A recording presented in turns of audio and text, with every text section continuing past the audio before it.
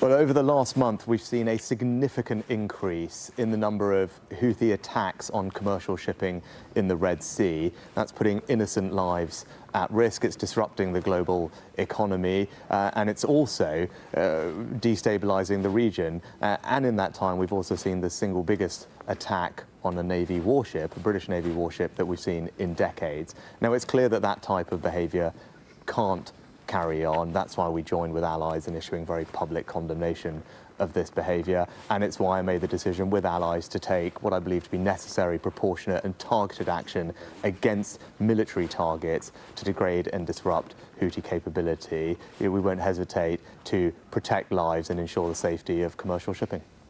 What happens if it doesn't work, if it doesn't deter the Houthis?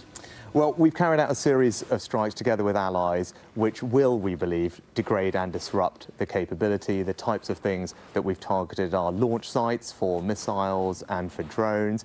Initial indications are that those strikes have been successful. We'll continue to monitor the situation, but it's clear that this type of behaviour can't be met without a response. We need to send a strong signal that this breach of international law is wrong. People can't act like this with impunity, and that's why, together with allies, we've decided to take this action. Any fears about escalation? Well, look, our aim is very clear. It's to de-escalate tensions and to restore stability to the region. And that's why allies over the past few weeks have issued several statements of condemnation of what's happening, calling on the Houthis to desist. Indeed, just this week we've seen a UN Security Council resolution condemning what's happening and saying that states have a right to self-defense. We have acted in self-defense. It's incumbent now on the Houthis to stop carrying out these attacks, putting people's lives at risk and disrupting the global economy, which will also have a damaging impact on people's shopping and their day-to-day shopping when they go about their lives. That's not right. We've seen the disruption that that's brought over the past year or two with the situation in Russia and Ukraine. We don't want to see that happen again, and that's why it's right that we've taken action.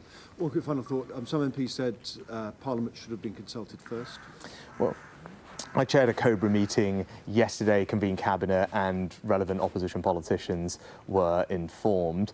Every case is different. What we have done here is take limited and necessary action in response to a specific threat in self-defence. And if you look at similar situations in 2015 and 2018, a statement was made to Parliament after the action, and that's what I will be doing on Monday. I'll be making a full statement in Parliament and taking questions then.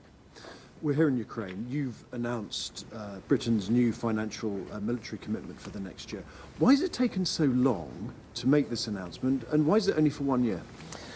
Well, we are one of Ukraine's most significant supporters, particularly when it comes to providing military aid. I'm pleased to be here today to announce an increase in the aid that we're providing. The aid that we've got in place already runs through to the early part of this year, so we're acting in advance of that expiring with a new commitment of £2.5 billion, more than we've provided in previous years. That represents the seriousness of the situation here and our determination to stand with Ukraine. And that's why I'm here on my first foreign visit of this year, the first foreign leader to visit Ukraine this year. I want to send a strong signal of support to the Ukrainian people, but also a strong signal of support that Vladimir Putin needs to recognise we're not going anywhere. I'm here with one clear message: the United Kingdom stands with Ukraine.